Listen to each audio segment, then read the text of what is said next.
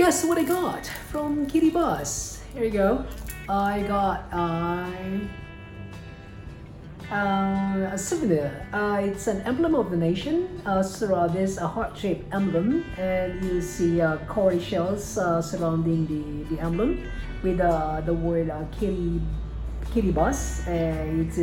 It is written as Kiribati, but it is pronounced as Kiribati.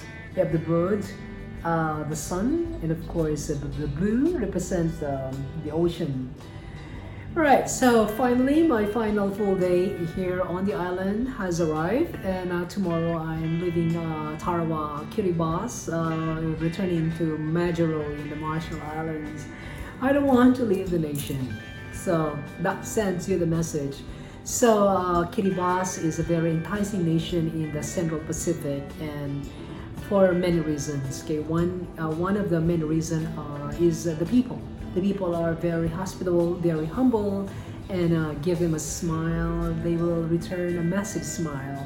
And have a conversation with them. They will start a conversation. When you start a conversation, they are a little bit shy, and they will try their best to speak in English.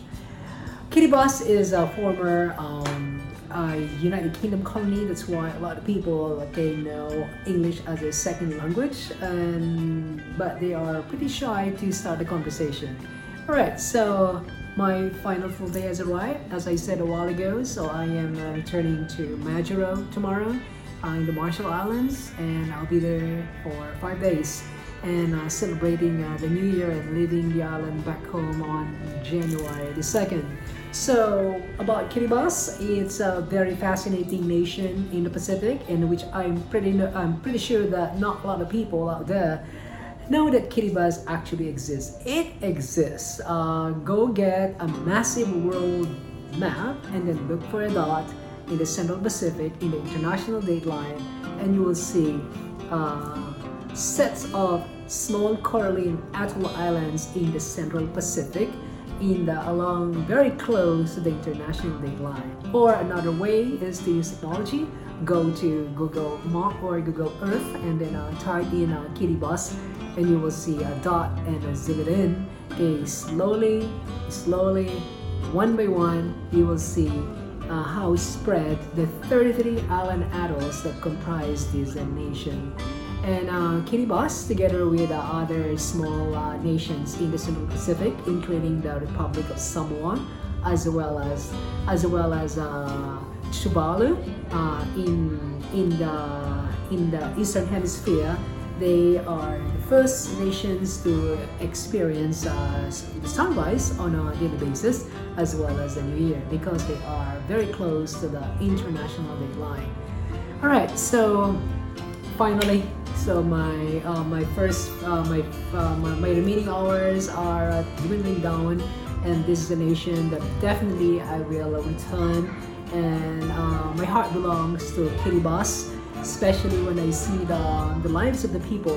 This is a nation, when you go, it will really touch your heart, because you will see how you will, in my case, I appreciate myself more than ever after seeing the situation in this nation, in spite of the economic condition, the limitation of supplies in this nation, because there are very hard to reach nation. Almost all goods are imported from other nations, and they depend on water as their main source of economy. Of course, they do a lot of fishing. A lot of them are seafarers. As a matter of fact, so today when I went to the Parliament building, where it's about 7 kilometers from here. So I had a great conversation with one of the fishermen. They just caught a massive, they call it a milkfish, right in the middle of the lagoon, and it's their meal.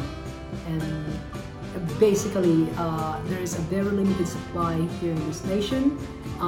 They depend on water as well as a little bit of agriculture. As a matter of fact, agriculture is not much, because one major concern of the nation is a salt water intrusion. So there's a lot of coconut trees here, but there are some areas wherein you will see the coconut trees are dying because of the saltwater intrusion as well as the rising of the sea water. And as I explore the island of the island atoll of Taro, I went to both the Bethsio as well as here in Bairiki, which is in the southern part of Tarawa, which is the capital city. You see lots and lots and lots of massive seawall, and I don't know how long will this seawall last. The people are constantly on a regular basis trying to put it up once it's being destroyed by the waves. Also, people here hand in hand are planting mangroves to avoid further erosion due to the tides of the ocean. All right, so I would love to encourage everybody, when you are considering to travel in the Central Pacific, consider Kiribati and see for yourself how beautiful this nation is and how resilient the people here in Kiribati on their daily existence depend on nature as well as whatever they have in their surroundings. Alright, so as a member of the global community, so I think after actually seeing what's happening in the nation, we have to be very conscientious on the things that we use, and as well as the resources that are available for us, because we have so much things to offer in this small island nation. And this nation, you'll see there's a lot of help from other nations, including Canada, of course, Australia, New Zealand, Taiwan, and I believe the United States as well. And there's a lot of aid in Japan, so they receive lots and lots and lots of aids from the nearby nation, because Kiribati or Kiribati is an island nation in the Pacific that are in dire need of help, primarily because of the remoteness of the nation. It's very hard to reach, but when you go here, so you're helping the nation in their tourism. All right, this is Ernell signing out from Tarawa, which is the main island atoll here in Kiribati. As the saying goes, traveling is not arriving to a new destination. It is looking at the world in a different perspective. All right, so advance happy New Year to everyone. So I'll see you in Majuro. I'm flying to Majuro tomorrow, which is the Marshall Islands. All right, bye for now. Keep a smile, and the world will smile at you. Cheers.